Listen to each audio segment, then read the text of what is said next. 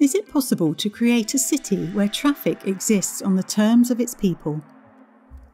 Geofencing. Geofencing. Geofencing. Geofencing. Geofencing. Geofencing is a technology that can regulate speed, emissions and access in dedicated zones. It creates safer, quieter streets and cleaner air, and increases both passenger and driver comfort.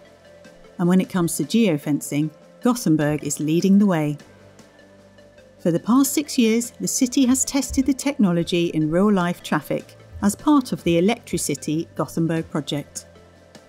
On 2 bus routes, geofencing zones have been used both to limit the vehicle speed and to ensure full electric drive mode in certain areas.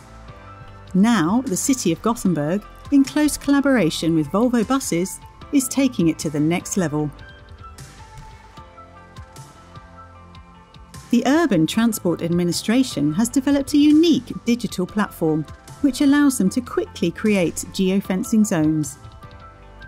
As soon as a new zone is added to the system, it's available to download. The operator instantly receives information about new zones, which they can then apply to their buses. It's an easy and smooth process. The focus in the current project is testing speed zones in areas with many unprotected road users, like shopping streets, crossroads and schools. When the bus is entering a speed zone, the driver is notified and cannot increase the speed manually.